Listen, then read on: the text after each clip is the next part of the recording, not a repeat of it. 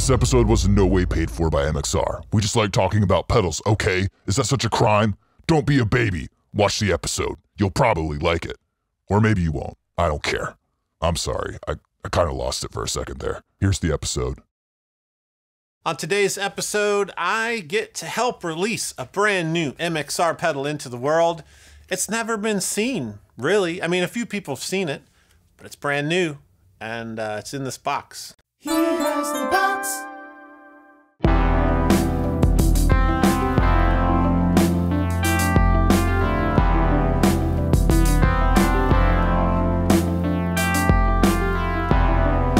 I have had the privilege of releasing a lot of really cool pedals for friends and different companies in this industry, and this is going to be a really fun one to show you. It is the MXR Poly Blue Octave. I'm going to go over the feature set in just a second. We're going to jam on it, but basically what you need to know is it's very, very cool, and it offers people who love octaves up and down and all the features that surround that type of tone and player, a lot of things in a small package. So what I instantly think of with this pedal is if you love the Pog or the micro Pog, this is like that, really jazzed up. Then you have the ability to do one of my favorite sounds ever, which is the nice octaves within the whammy. I love the Octave Up settings, and I feel like this does that well. And then inside of this, we have a fuzz switch, which we'll go over. It is a blue box style fuzz. So you end up with that amazing fuzz pedal in here with the octaves down, 2 octaves down or up. It's really incredible. And the design team here at MXR, they're really brilliant. They've done things in the DSP world like the Reverb that so many people are familiar with. And kind of heading over that is George Trips of Way Huge. You saw us release the Apparatus, and you're familiar with classics like the Green Rhino. So all that said, let's jump into the features so we can play some music so you're not bored. I don't want you to be bored. We have 6 control knobs and 2 buttons. First though, in and out jack, and then you have an expression jack. So the expression jack can be used in 2 ways. You can use an expression pedal. I have the Dunlop X8 here. I'll explain how to use that when I use it in a jam. And then you can also use any tap tempo foot switch, and that will activate the fuzz. So that's really cool. But let's go through these controls in order. We have dry. So this is the amount of clean, unaffected signal you're mixing in with all the octaves and all that stuff. Then we have sub 1. Sub 1 is 1 octave below the note you're playing. And when you turn that up, you are mixing that in. Think of every control as a mixer fader. So if I don't want sub 1, I just turn it to 0, and that is the off switch. That's how that works. Sub 2 is 2 octaves below, so that's real thick, like chunky octave. Then we have mod. So mod is actually a phaser rotary that is really cool. And you can just activate it again, however much you want, put it in there. If you don't want it, turn it off. If you turn all the other controls down, you can just use the phaser alone. That's pretty cool. Octave plus 1 is 1 octave above. So your note, 1 octave up. Mix it in like you want. 2 octave up is 2 octaves up. You get the idea. So yeah, use the knobs like a mixer, put how much you want in and then move on. And you have a fuzz push button here, which I'm about to use with this. It's exciting. When you activate that, you get the blue box sound, and then you have a mono button. The mono button removes the polyphonic ability of the pedal. Polyphonic means when I have this pedal on, I can strum multiple notes. I can strum a chord and it will read it really well and move it all up. When you go to mono though, it wants more than it needs 1 note. So think synthesizer lines, things like that. But by all means, play more than 1 note, freak it out. It'll gargle and make crazy noises, and it's really fun. I think we should jam. I'm gonna use the mono mode because I wanna start off a little crazy. I wanna get out of the box. I wouldn't normally do that, so for you, I'm gonna just jump right into this mono thing, do something crazy. I'm gonna turn all the octaves up. I want it all. Sub down 1, sub down 2, octave up 1, octave up 2, no mod, and I'm gonna activate the fuzz with this for a solo. And today I'm gonna use MXR pedals because they're awesome. I'm gonna have a carbon copy delay that I turn on for a nice kind of ambient, in the rhythm though, hitting with the drums. and I'm gonna have the Sugar Drive. The Sugar Drive is a clone, but nobody wants to accept the fact that it sounds amazing and you should buy one. I'm gonna use it all day today. I'm gonna drive you crazy with it. Let's do it. What diodes does it have, Josh? It has diodes. It has diodes that work. It has special ones? it sounds just like a clone. Has diodes in it. Okay.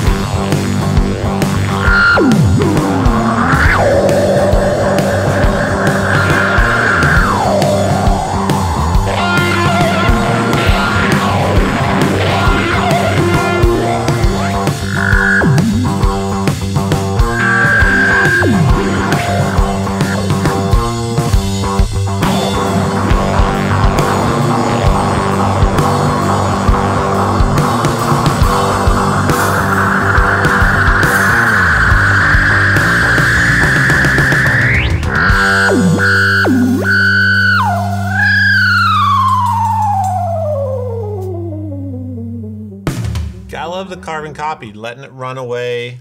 Nick, did you like the carbon copy? I loved it. It was And amazing. you know what? I want to say this.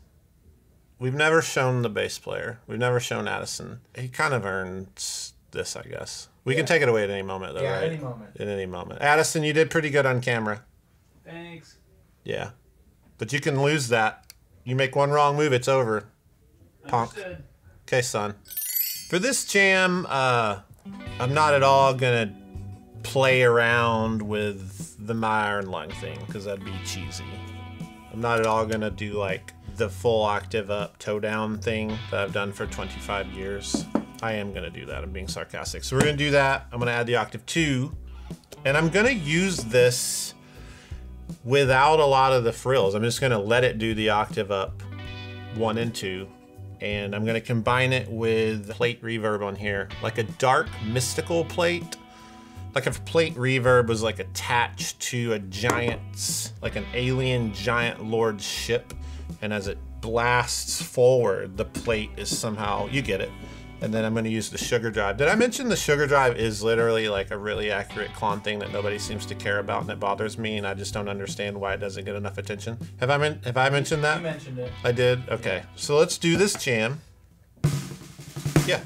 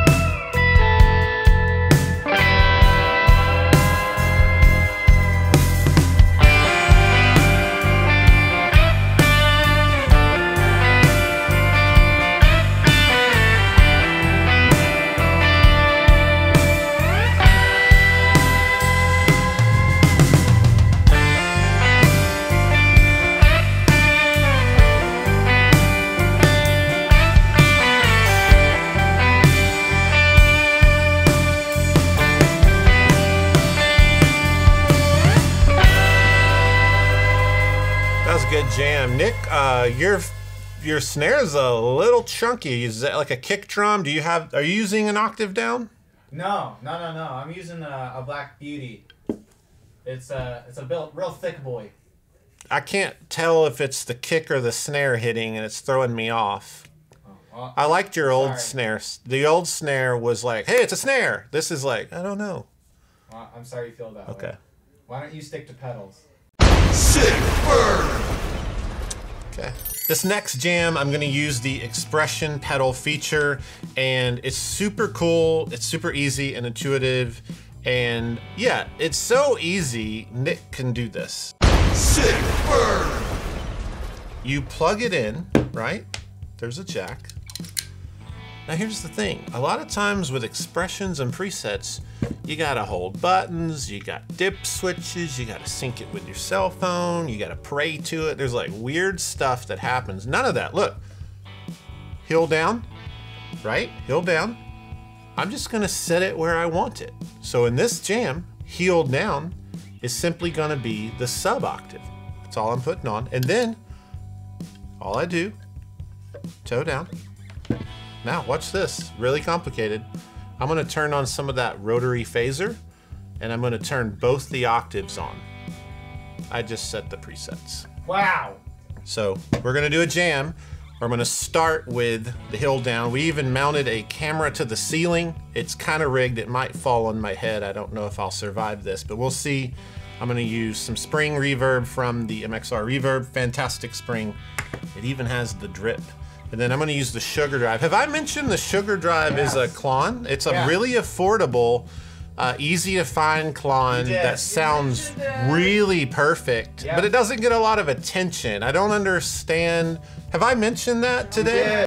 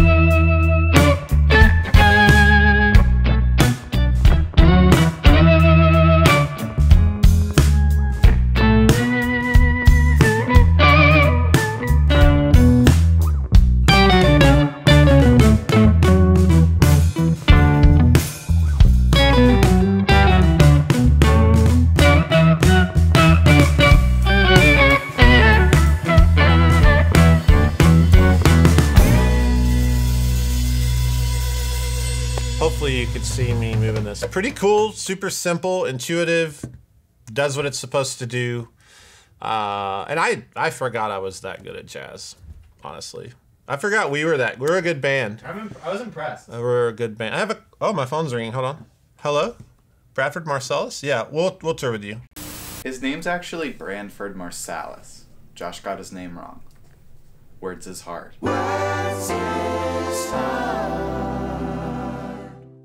This last and final riff, we're gonna go for a style of music, a genre, a sound, an emotion that this pedal was made for. I had a conversation with George about why they designed this, and they designed it to harness the feelings of vampires. And this is gonna be vampire anthemic rock with riffs. And that's where we're going with this. This is, if you want that sound, #1 reason to buy this pedal. I'm gonna lean heavily on the fuzz sound. I'm turning every octave to 50%. 50% of 4 octaves means you have 200% octave. Do the math. It's 50 times 4, 200. Anybody?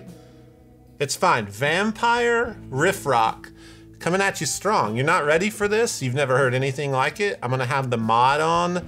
It sounds just like a cathedral in the woods when it's raining while a vampire is sucking the blood out of a victim. It's dark, there's bats, there's wolves. You can hear the wolves. Wait, you hear the wolf?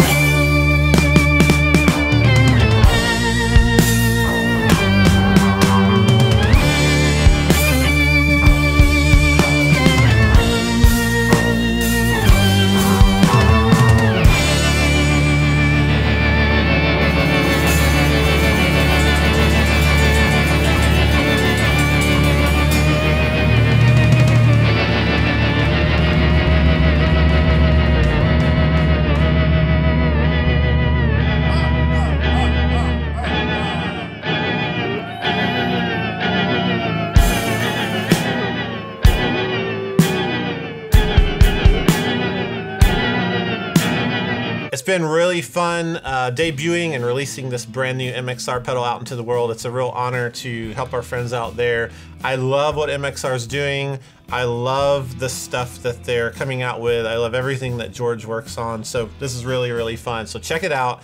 At $199, it's an incredible pedal. It's a true versatile multi-effect thing with the rotary, the phasing, the fuzz, the expression options, the tap tempo, turn the fuzz on option, 4 octaves, all you'll ever need. So it's super cool. Honestly, it's probably too much for most of you because you're not even good at guitar.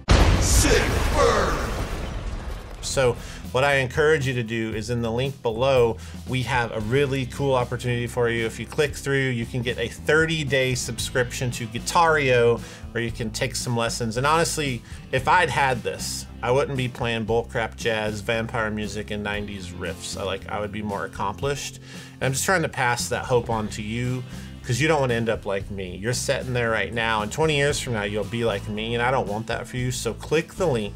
Go through there, check out the lessons. There's some incredible instructors. Rob Scallon, I set the world's largest pedalboard record with him. He's on there. We have Pete Thorne, who's toured and been on sessions with all kinds of people, insane player. And then even Yvette Young, another friend, is on there. She's incredible. So check that out. It's 30 days free. What do you have to lose? Get this, get the lessons, and then you'll be on tour with like the Beatles next month or something. Let's go to Record Time. Today's Record Time is brought to you by 2002's Audioslave self-titled. This was the convergence of Soundgarden's Chris Cornell with Rage Against the Machine, who did not have a singer at the time. It's really cool, and the reason I picked it is Tom Morello. Octaves, whammies, crazy, crazy stuff.